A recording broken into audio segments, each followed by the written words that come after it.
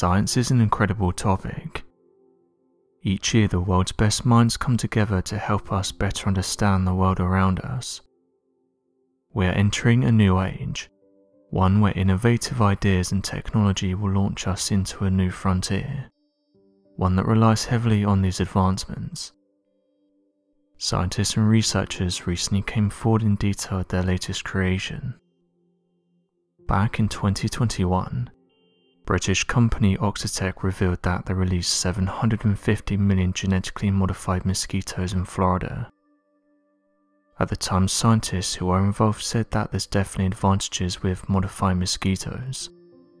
For example, they're said to reduce the spread of infections, and that these new mosquitoes will mate with existing wild mosquitoes, and because their genetic makeup is different, it means that their offspring won't survive, and that wild populations that are considered a pest will decrease dramatically. But others who read the story also noted that these Frankenstein creatures may pose an undetectable threat to not only humans, but also Mother Nature, saying that they may develop new unknown pathogens that could be harmful to humans. On May 1st, the US Environmental Protection Agency granted an experimental use permit to Oxicon, the company behind mosquitoes, to release them into the wild.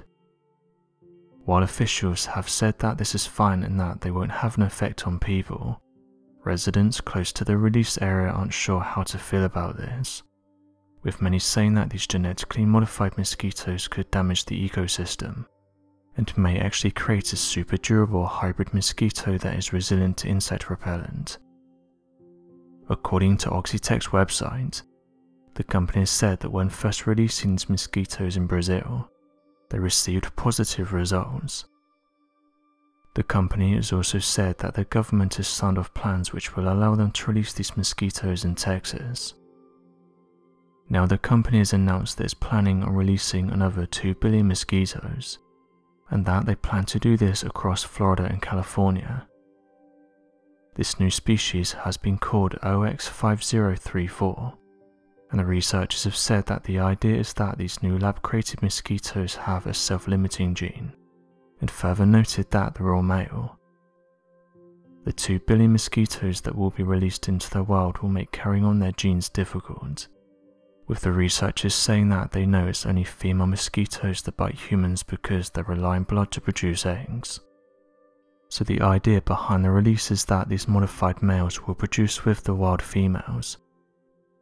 The males who are genetically modified will carry a protein that will stop the female offspring before they reach a mature age. Oxitec, which is the company behind the study, has said it's reaching out to state regulators in the hopes that they can run more of these programs and release billions more of these mosquitoes into the wild. Oxitec has been vocal about this program, and has said that these mosquitoes will not have an impact on the environment, and that their lab-created genes will not spread throughout the area. They've said that their tech will stop genes from entering the ecosystem. Oxitec also pointed out that these genetically modified mosquitoes are safe, and that people shouldn't worry, noting that their studies have shown that they only target their own species. The company has said that the results have been promising, and that they're reaching out to officials in order to lab create more insects to release into the wild, with them saying that they hope this can be a continuous program. Not everyone was happy about this though. At the time of the first announcement, local residents around Florida Keys voiced their concerns about the release of these mosquitoes, with 237,000 people signing a Change.org petition. The petition said the following: right now, a British company named Oxitec is planning to release genetically modified mosquitoes into the fragile environment of the Florida Keys in Texas. The company wants to use Florida Keys in Texas as a testing ground for these mutant bugs. Even though the local community in the Florida Keys have spoken, we've even passed an ordinance demanding more testing. First, Oxitec is trying to use a loophole by applying to the FDA for an animal bug patent. Now the hot potato has been passed to the EPA, and Oxitec is at it again. This profit-driven biotech company wants to release more than 50 million genetically modified mosquitoes per week into Florida, and also Texas. These GMO mosquitoes could pose major risks to fragile environments like the Florida Keys and Texas, and may pose risks to public health and safety. Once again, Oxitec wants to treat people like human experiments. Even though the EPA doesn't have enough information about the environmental, health and even indirect economic impacts of these insects, it might give Oxitec the green light. Over the past several years, we've all raised our voices to help stop what would have been the first release of millions of GMO mosquitoes into the US. Now we need to stop this non-consensual experiment again. Tell the EPA to not approve the GMO mosquitoes. We do not consent to being a human experiment, and we do not want GMO mosquitoes.